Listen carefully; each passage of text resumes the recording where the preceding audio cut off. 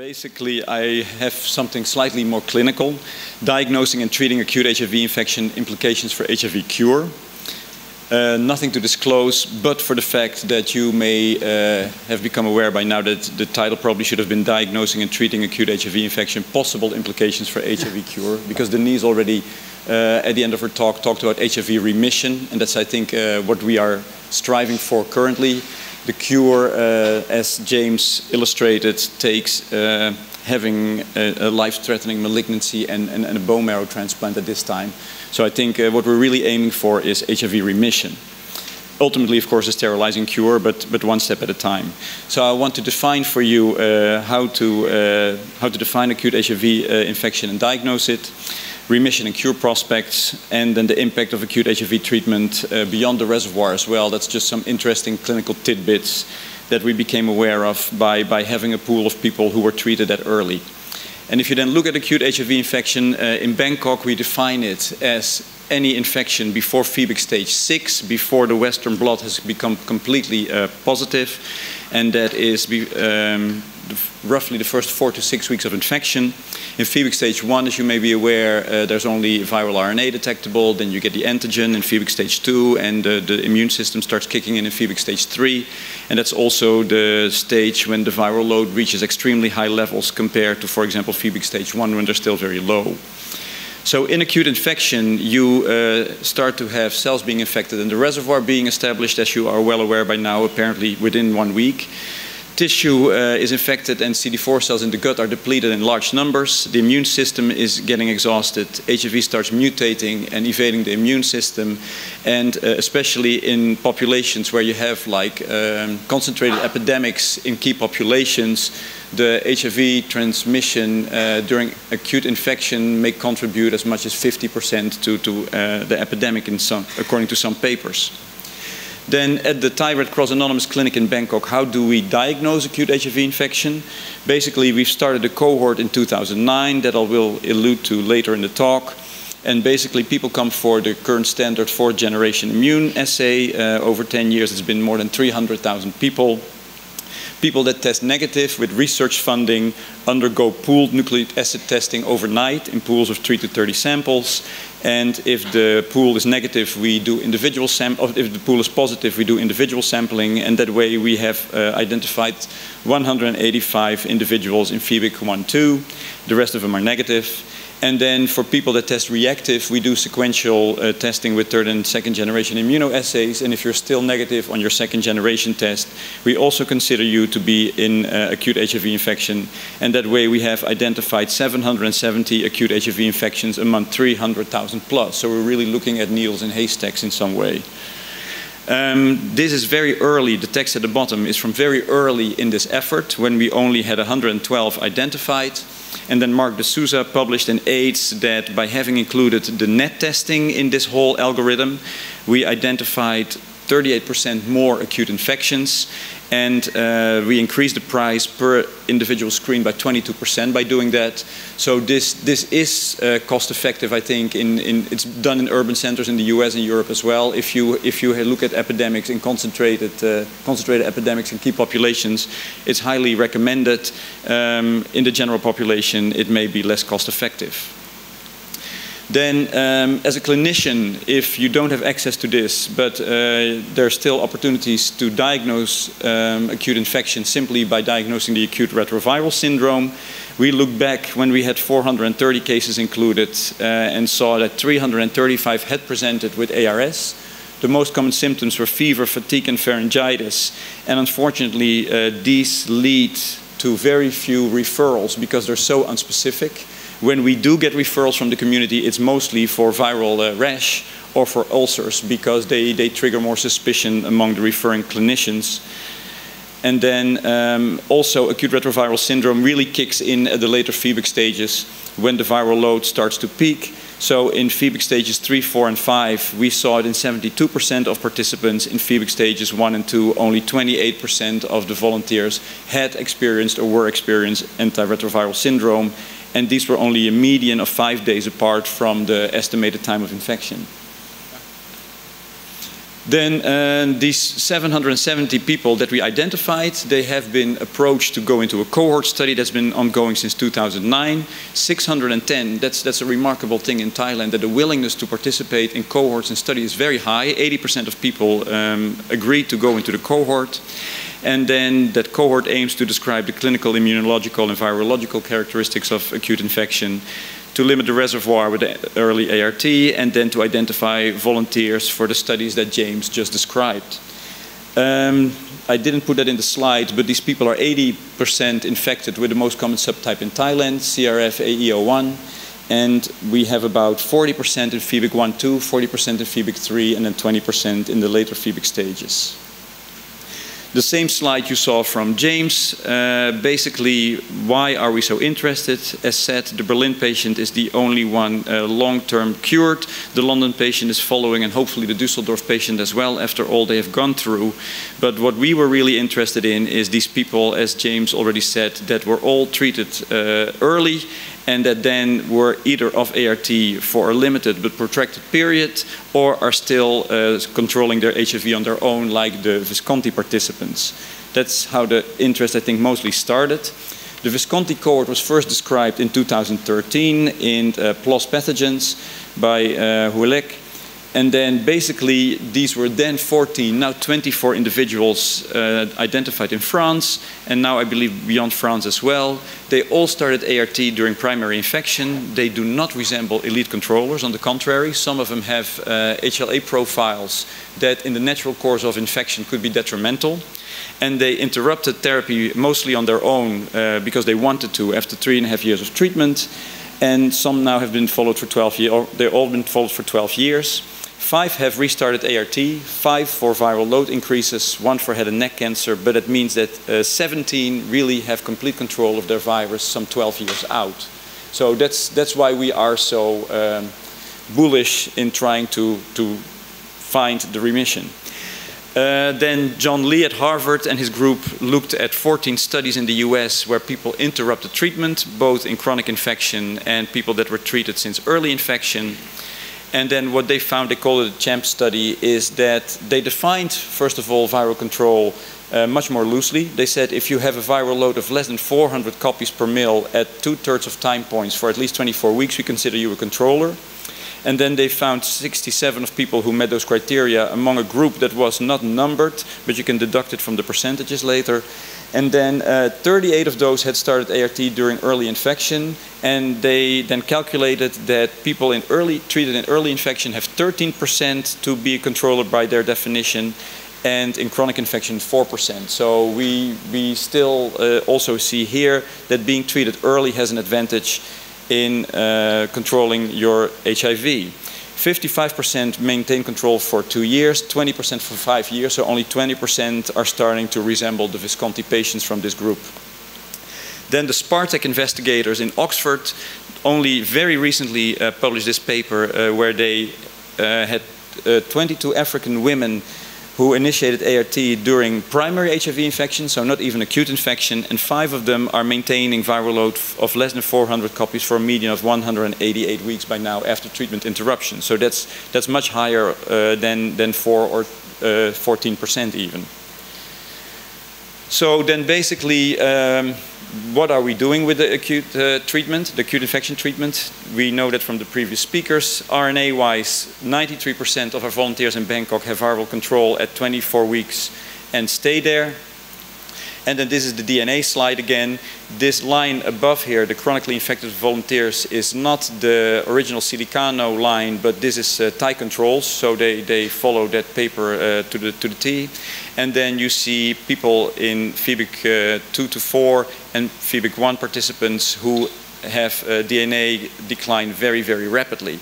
And I think that James' talk illustrated why the biggest implication for cure research is simply that these people present a unique opportunity because we are up against major obstacles.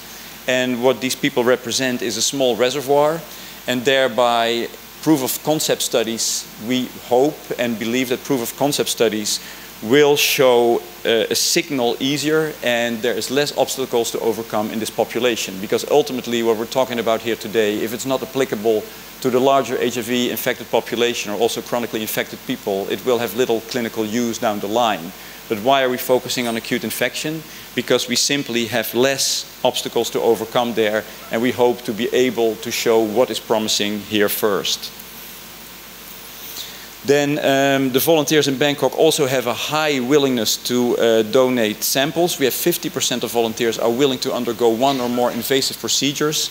And what you see here is that these are the volunteers at baseline, blood, colon cells and lymph node tissue. And at the bottom you see them after 1 to 2 years on ART. And especially in the FEBIC 1 and 2s, you see that you make significant differences with ART in reducing, this is the integrated HIV DNA. And the FEBIC 1s are special again in that they have very little DNA to start with. This is done by Nicolas Chaumont in Montreal, by the way.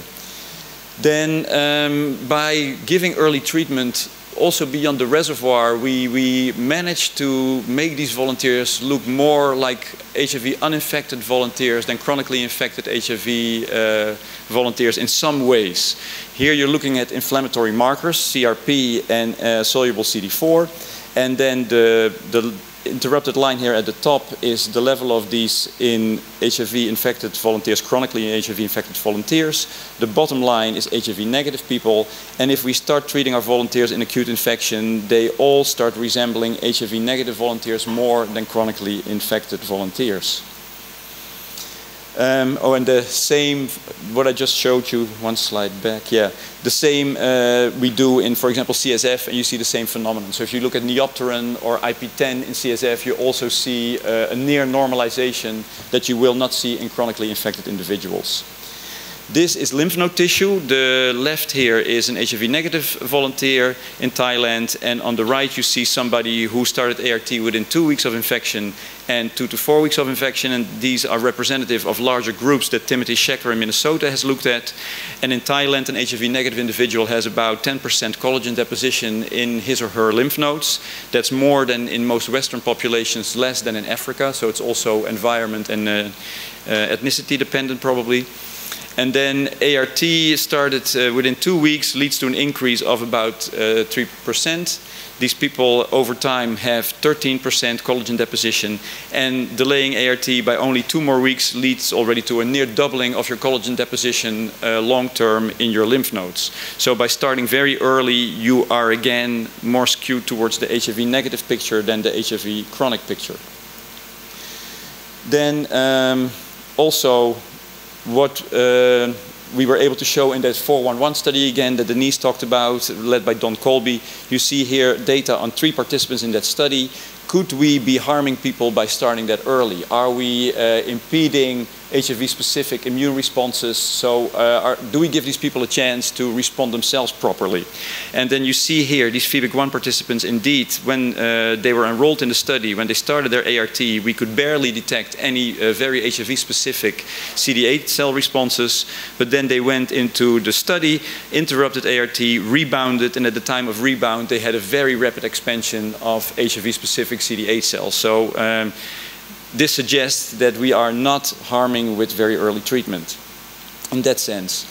Then if we look at the phylogenetics, basically these people have very low viral diversity compared to a chronically infected individual, and that diversity also did not increase over time on ART, which is to be expected, but it's nicely shown here. So these are the sequences between acute infection and a time of rebound, and they suggest a lack of viral replication during therapy. So all positive. Then at the same time, this is that famous picture again of the RV411. They all rebounded. So we're up against tremendous challenges. So then do we know what's in our way? Well, of course, the persistent reservoir, as alluded to by Denise. And then, for example, what we also see is Alex Schutz in Bangkok showed that if we start treating in FEBIC 1, we manage to prevent the loss of the CD4 cells in the gut mucosa. But at FEBIC 3, we're already no longer able to prevent that, and we never get these cells back up to normal levels. So here you definitely do not like an HIV-negative volunteer if you start treatment early. And then this one, I think, is most illustrative. This is about the lymph nodes, where we, as Denise already said, are probably up for the biggest battle. What Timothy Schecker showed is that despite your collagen in Febic-1 being very low if you start treatment early, he also did see in Febic-1s the highest percentage of sample with viral RNA positive cells. So while the absolute number of the absolute amount of viral RNA was very low in these individuals, the percentage of samples with any detectable viral RNA was the highest. So I'm not saying that the lymph node is where it's all happening. It's clearly happening all over, but there's definitely a lot happening in the lymph node. And then again, while we're holding on, this is a therapeutic vaccine study we recently completed in Bangkok, where 25 of 26 volunteers rebounded very rapidly at a median of 20 days. But then again, there was one placebo participant, so he was not in the active vaccine arm, and he's been holding out for 1.5 years now. And he is the first sort of like Visconti-like participant we have identified in the Bangkok cohort. And that's, I think, to elucidate what's going on in these people and why they control is what keeps us going. And then just a few tidbits that we were able to identify because we treat people so early. This is from when we had about 400 people in the cohort, by using very conservative modeling with David, what's his name again? Sorry. We did this with a group in Sydney. Basically, they were able to show that by addressing acute infection in this concentrated epidemic in MSM, we managed to reduce the number of ongoing transmissions from this cohort by 89%. If not for any other reason, it's worth to identify acute infection for this reason alone, if you're dealing with an infection, say, in key populations in your practice. Then this is an article by Mark de Souza, also earlier on in the study, where he showed that this is the 4th generation immunoassay, that there was a lot of non-reactivity on the 4th generation immunoassay, of course, in our study because people are early in infection. The 2nd generation assay was, of course, non-reactive in everybody at baseline because they had to be in acute infection. Then, while they were treated, they became mostly seropositive, but again, the Febic-1s did predominantly not. The 3rd generation assay was actually the best at identifying the infection in these individuals on therapy over time. And that's, I think, important for our practices, that the 4th generation immunoassay is maybe not the most useful one in these populations. Then Mark Manek at MHRP in the same cohort did more testing with 3 different HIV antigen antibody combo tests that came out only last week. And he showed that at week 12 and week 24 on therapy of the Febic-1s, 52% had a non-reactive test at one or both time points, 7.7% in Febic-2 and 4.5% in Febic-3-4. So the Febic-1s stand out there again. And the Genius and Western blot were also negative or indeterminate in a substantial number of people. So diagnostics are problematic once you are on ART, period, but especially in very early treated individuals. This is a slide from Don Colby's talk of yesterday, and the poster will be out after this session, poster number 3. And this is people who started PrEP during acute infection. They were later identified by either the pooled aptema or the individual aptema, but they were started based on a negative 4th generation test. And what was very interesting is that thus far, it's a very low number, but thus far the people that were warned and discontinued their PrEP early, within 2 weeks, we were not able to find any resistance mutations, but in the ones that continued PrEP for a month or longer, those 3 individuals showed an M184I or M184V mutation. Not really a cause for alarm in the sense that this is clearly very, very rare. I mean, very few people will be started on PrEP in acute infection. In our clinic, it's about 1 in 350 right now. And if you are able to call them back early enough, then you can prevent further damage. But this would require to do net testing.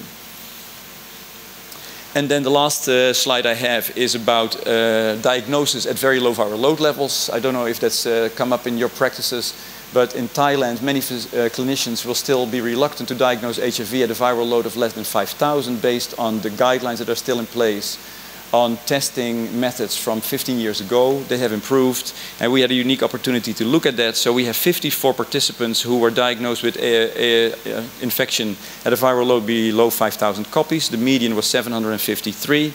They then all got tested again at a median of 3 days later when their viral load had gone up by 1.3 log, and 57% by then had an RNA of more than 5,000 copies per mil. 3 who had a drop were the 3 who had started PEP on the day of the initial test. There were no false positive HIV RNA tests, as everybody tested positive again on the repeat test.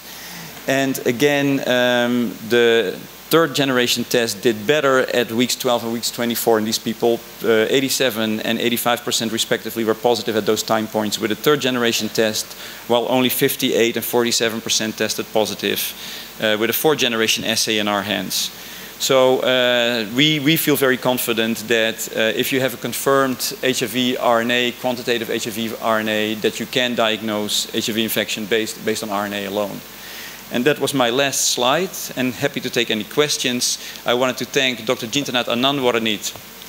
She's not here today, neither is Dr. Vassan. She led this cohort with Verve really for 10 years. It's all that I presented is here because of her. And Dr. Sandy Vassan has taken over for her, and I just wanted to wish her long distance very good luck in keeping us going. And that's all.